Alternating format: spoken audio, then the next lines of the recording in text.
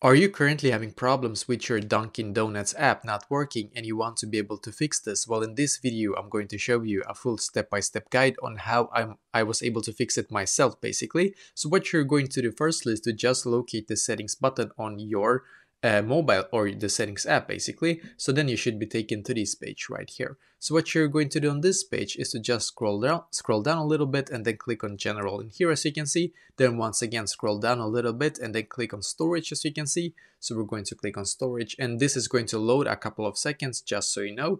And for you it might even be longer or just like immediate. It depends on how much memory that you're using on your phone, basically. But it's just going to load here, and perfectly we should now be actually able to see all the apps on our phone. So now I'm just going to scroll down and find the Dunkin Donuts app. So just a second, we're going to keep scrolling down in here, as you can see. Let's see. Oh, here it is. As you can see, Dunkin app right here. And then what I'm going to do is to just click on upload app. And then once again, click on upload app in here, as you can see.